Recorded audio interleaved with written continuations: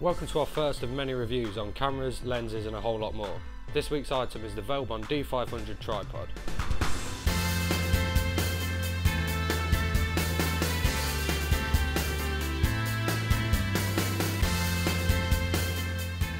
Starting out on the journey of filmmaking, one thing that becomes apparent very quickly is the need to get away from nasty shaking shots into something a lot more steady.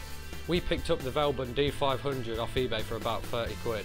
The first thing we noticed about this tripod was how lightweight it was, which is great for filmmakers on the go but doesn't always help you get the sturdiest of shots.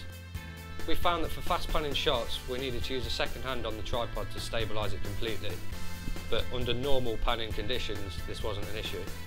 Let's move on to extensions, winches and feet.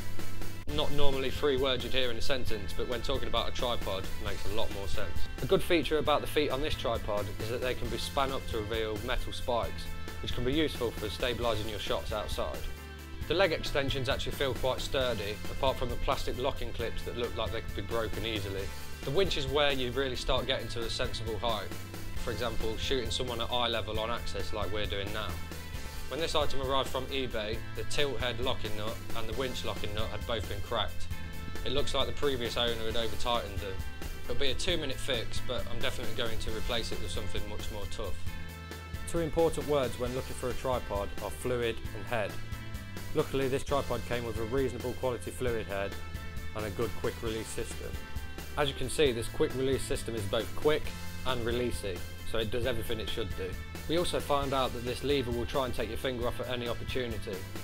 I'm not sure if it's a product feature to boost your reactions, but it sure as hell makes me nervous. So that's it for this week's review. Be sure to subscribe and meet us back here next Wednesday for another product review. You can also check out test footage using this tripod with links in the description below.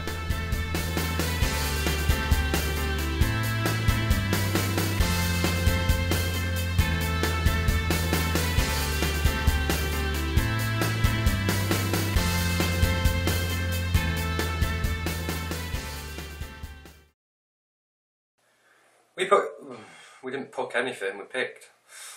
Let's move on to remembering the words.